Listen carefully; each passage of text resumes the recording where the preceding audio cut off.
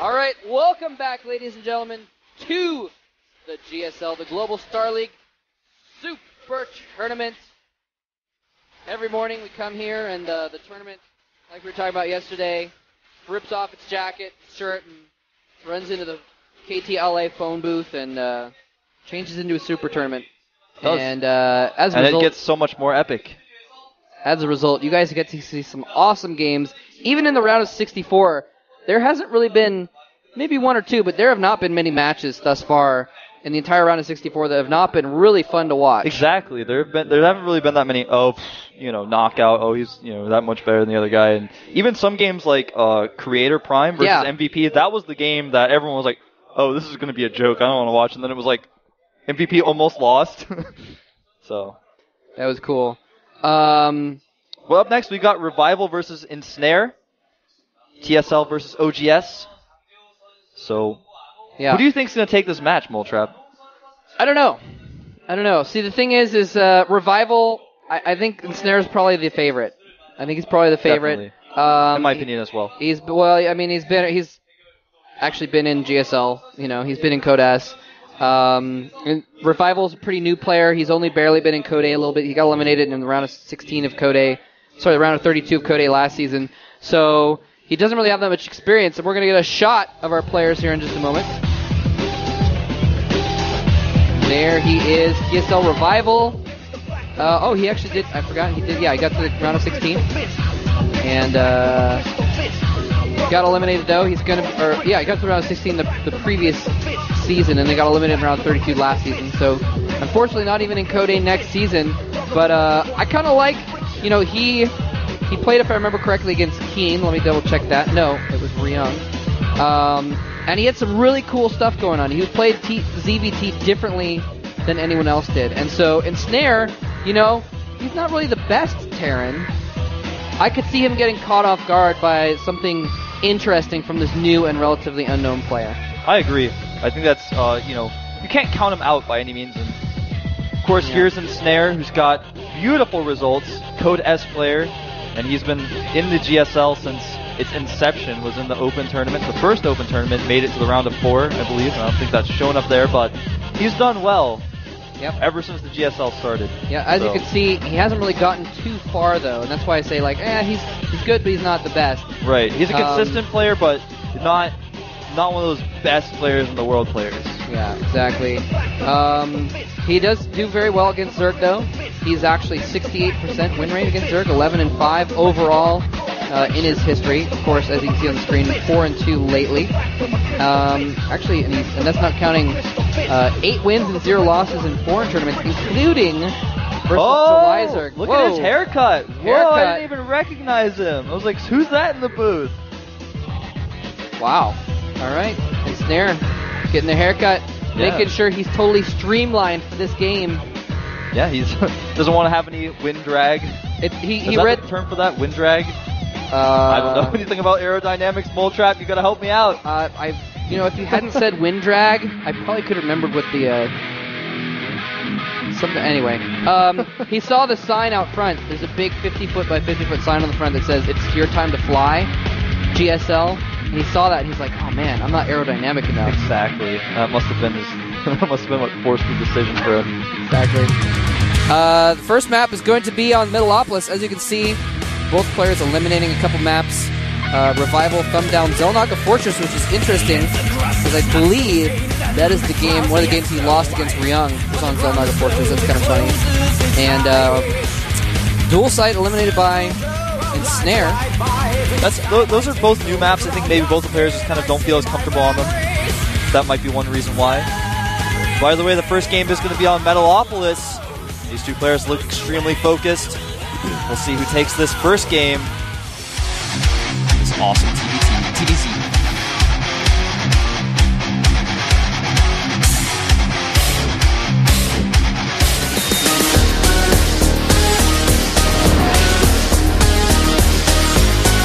TSL Revival versus oGsEnsnare.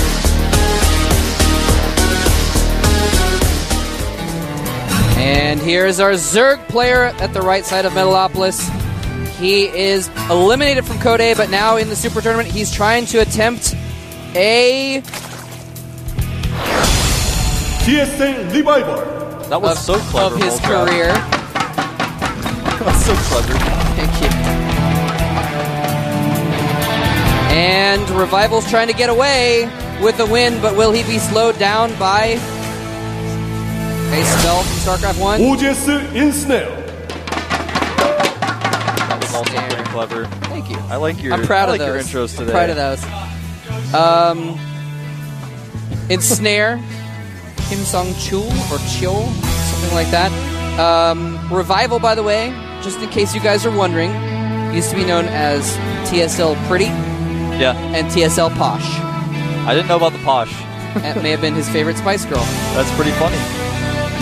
I remember something about a Spice Girl character type person it being in TSL, but I didn't really firm that up. By the way, thanks to LG, Intel, and G-Skill sponsoring this wonderful tournament. It was actually Baby Spice. She went pro StarCraft 2 for a little bit. Oh, really? No, not really. I thought you were actually being serious for a second. I was like, she actually played StarCraft 2? But you said it in such a serious voice that I didn't know if you meant that she actually played. I mean, I knew she wasn't actually a pro. I would have heard about her. I know about all the pros.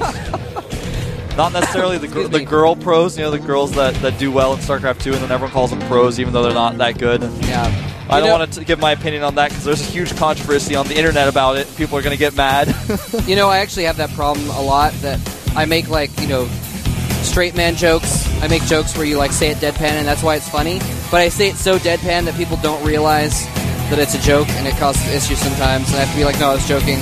So you're giving me some factual information, Moltrap. How am I going to be able to rely on you to keep making jokes in serious voices? I'm sorry.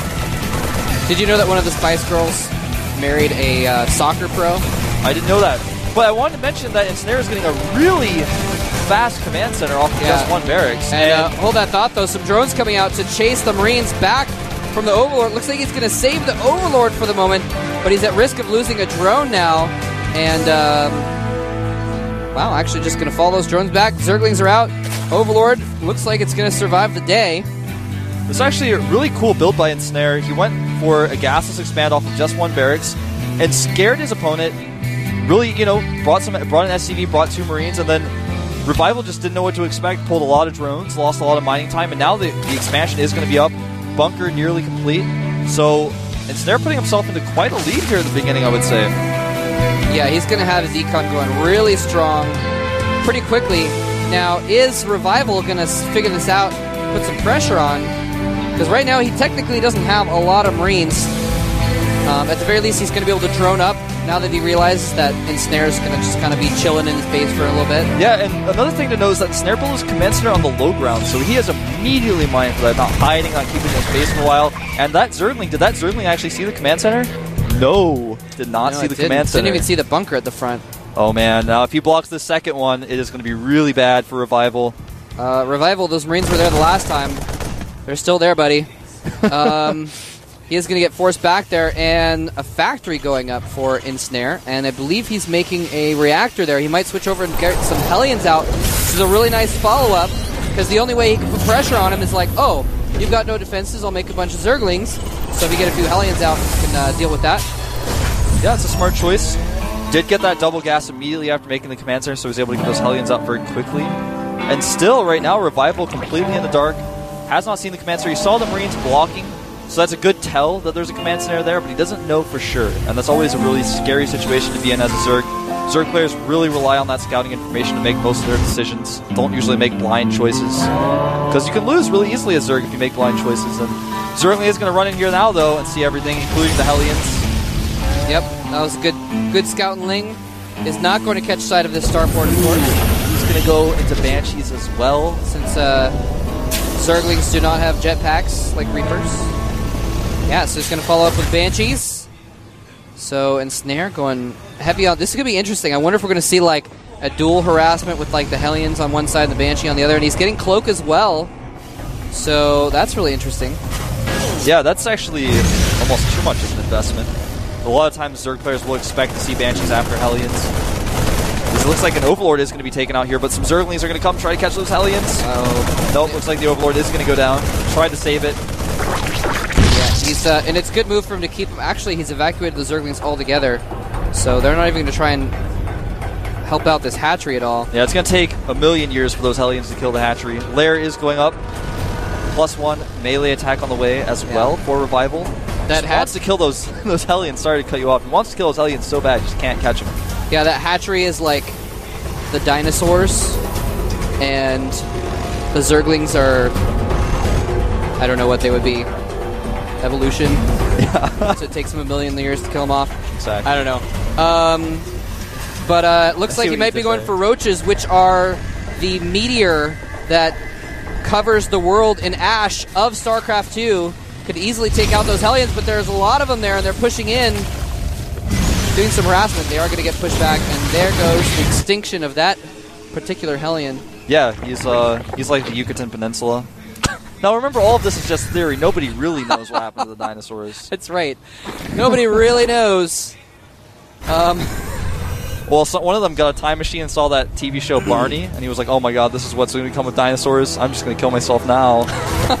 That's truly the reason why dinosaurs left the Earth. They got time machines, and they found out about Barney. Now this Banshee is going to come in and start to get some kills. I don't see an Overseer anywhere, so he's going to get several drone kills before anything is going to happen. I don't know, he should maybe target down those queens, but it looks like he just wants to get as many drones as possible. Yeah. And the Spore Crawler is already going up, so yeah, targeting the drones is a much better choice. There is one Overseer. Oh, there's the Overseer. Can't be. Oh, he made 2 Overseers, so he's actually going to be able to see both of them. But the Banshee just getting so many kills, not attacking it right away with that queen. One Banshee up to 6 kills, the other one sitting at 7. Wow, and he's actually, yep, so Spore Crawler goes up in the natural, not in the main. He actually had a chance where the Overseer wasn't there to hit some more drones in the main, didn't take that opportunity, but still doing a decent amount of damage. I see 8 kills and 7 kills on those Banshees. Is that what I'm reading correctly? 15 kills total between the 2 of them. And that gives him map control as well. Yeah, he's actually got Banshees. He's made one more Banshee. He's still seeing the Banshees he had around to kill off creep tumors that are being made, Zerglings around the map as well. And right now, Ensnare has already transitioned back at home, started making siege tanks, has made a 3rd command center. So he's just kind of planning on getting his siege tank count up and playing that very normal TBC style. And do you see the direction that command center is flying? I do. He is going for the gold. Ensnare is going to try and take that high yield minerals in the middle of the map, and it's a little bit more vulnerable, but right now he has like super duper map control with the Hellions and the Banshees, so he can easily take that. In fact, with the Banshees as part of his army, it's going to make it very difficult for Revival to want to engage with those roaches against the tank, marine, Hellion army, and here they come. They'll lose a Hellion, but the tanks are siege. Oh, that volley just at the extent of the range does a lot of damage. He's got Banelings coming out as well, so that could actually do pretty well. The Banelings are actually pretty good against Hellions as well as Marines, so only 3 tanks out, so if the Roaches tank the damage and the Hellion, Banelings get in there, they could do some hurting. Yeah, so the Speedlings get behind the Hellions as well somehow, and the Banelings hit them. Banelings do quite well against Hellions as long as they can hit them. Yeah, that is the key to Banelings' that's the stipulation. Success. So, Ensnare has made that gold base into a planetary, just now finished up. He's actually going to be switching his starport to a reactor to start getting more medevacs out. In fact, he was trying to do a drop, was deflected. Yeah, a good choice. And that's because Revival has Overlords all over the map, spotting every single place they're dropped. I don't know how well you guys can see on the mini-map. A little bit of Banshee harassment here, trying to pick off some of those Banelings. Uh-oh. Really smart. Revival not even pulling them away. Wow, targeting down the Banelings, popping them. He needs to get those out of there. There's a drop in the main. At the top as well, which is going to get cleaned up pretty quickly. There's that Banshee. He's actually going to take out a Queen. No, the Queen gets away with just a few hit points left. Back to the safety of the Spore Crawler. But these Banshees, this like late Banshee harass is really doing a lot. Now Mutalisks are coming out, so that those Banshees are going to be pretty much shut down, but a decent push coming down the left. That really shows Ensnare's knowledge of timings. Knows how long he can push the Banshees, use drops before the Mutas are out. Now he's going to push forward here and try to pressure the 3rd